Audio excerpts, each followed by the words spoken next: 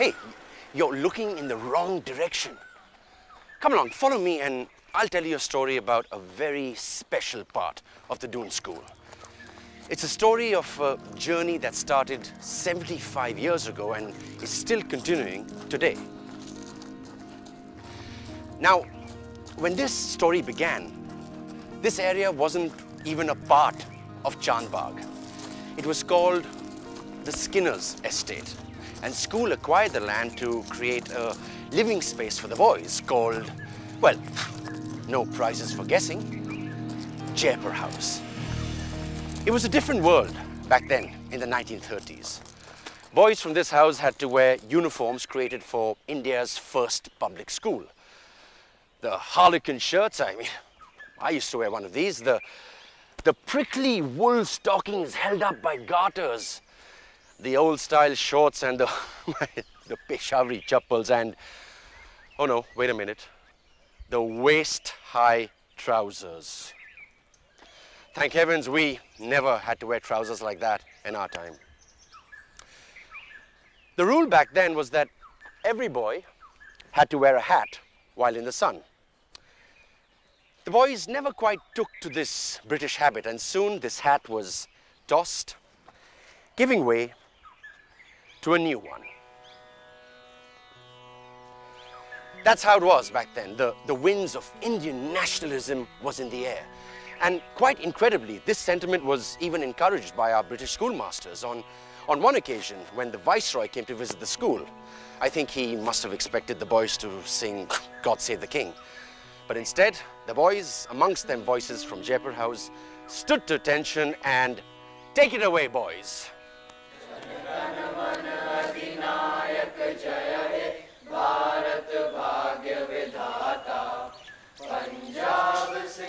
We must always remember that this was our school song before it became the national anthem.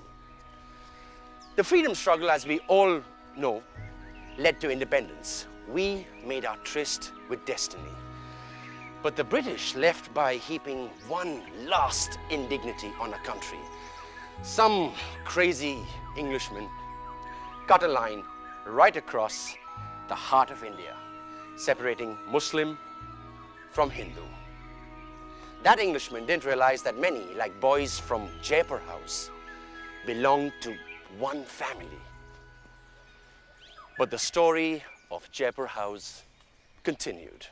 So come along, we're only just getting warmed up. By the late 40s and 50s, the house was coming into its own. Boys from different backgrounds and occasionally a girl entered an egalitarian world. Children of boxwalas, maharajas, civil servants, farmers, all lived happily alongside each other. You boys happy? See, they're happy. They all had equal privileges or the lack of them. This diverse bunch was united by sounds that filtered in from the outside world. Like the rest of the world, the boys had discovered rock and roll. Even though they only had each other to dance with, the J House boy was on his way to becoming cool. Sorry about that, you'll find some girls eventually.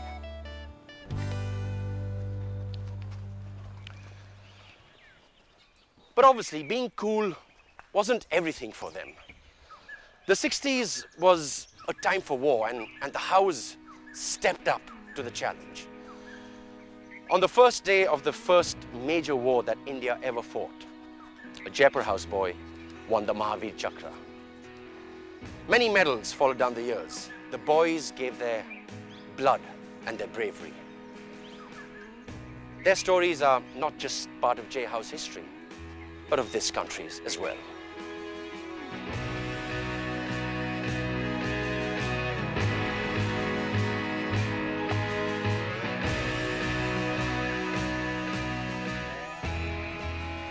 Away from the war front, boys from this house were fighting a different kind of battle. Across different professions and indeed across the world, the J House boy was making his mark. Doctors, lawyers, academics, entrepreneurs, politicians. amidst all these professions that I just mentioned, there was obviously something about the air of this house that bred creativity, and I can still smell it. Che House writers, artists, designers, performers rule the media world in India. And I could stand here and chat a lot more about these guys, but I really should move on. The house's journey has been a long one, and we've got to keep moving.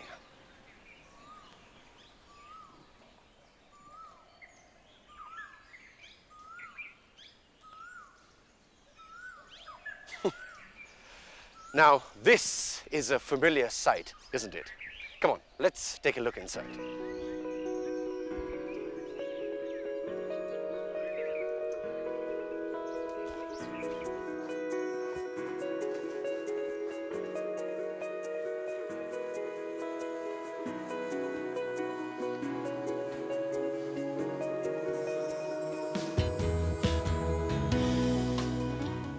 Jaipur House's success over the decades would not have been possible without the help of the people behind the scenes, without the help of the support staff.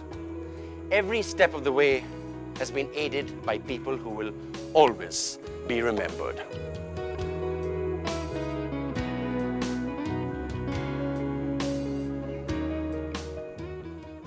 The unbroken chain of events that started 75 years ago also led the boys to some of the most powerful influences in their lives. From then till date, housemasters, tutors, and the assistants have shaped the character of this house. Many of these names are now legends, institutions by themselves. Some are here, some have gone,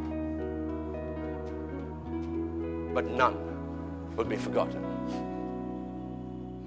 And now, on a lighter note, I'm sure all of you remember this walkway. That side used to be JB, this side used to be JA. It's all one house now. With the coming of the new millennium, Jaipur House got the makeover it so desperately needed. In my time, it looked like this. Today, it looks like this. That's quite a transformation. For you too. I knew your dad. You're a step up. And now, there's an area of the house that I think all of you would love to see. Many of you who lived here in the last millennium would be specially amazed at seeing the bogs. Just take a look at these bogs. As 5-star as can be. Nice. Get out, you! Yep, sure. I can tell you, one thing that hasn't changed, it's language. Yeah, keep it up in there.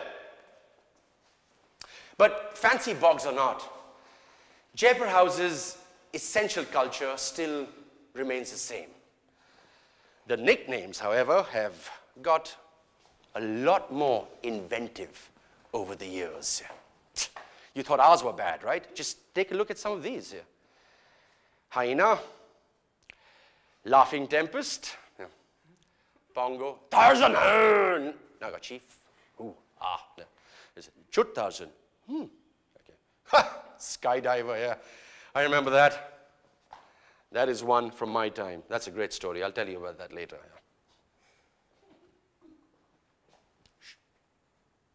It's been a long walk through the decades. Jaipur House has seen so many different boys, so many different ages. What, one wonders, keeps all of this together? What is the strength behind all this brick and mortar? The truth is, it is this: spirit. The spirit of the house will always carry it forward. The chain of events that started back in 1930s will always move ahead, With spirit like this, J House is going to keep the journey going for a very long time. So boys, how about it? Shall we? All right, Jaipur House, come on down!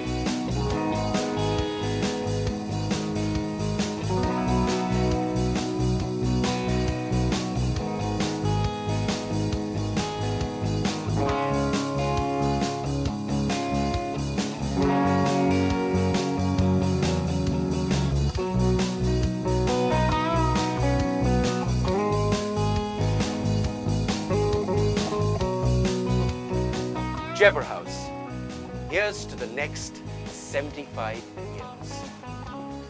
Well, now is a good time as any.